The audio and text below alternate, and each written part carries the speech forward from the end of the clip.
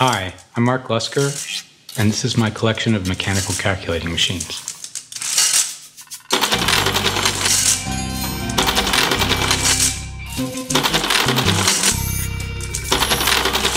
Basically, you just keep going until you reach the precision that you want in the answer.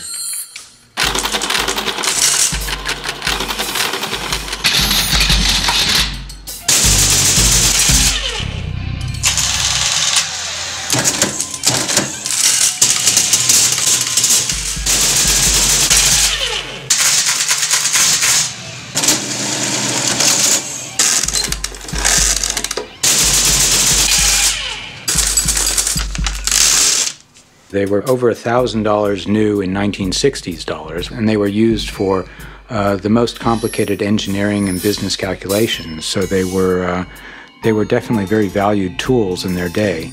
They weren't things that you would dismiss trivially at the time, yet now they're all but worthless. Some of them people have given to me because they were pleased to find that there's a home for these machines.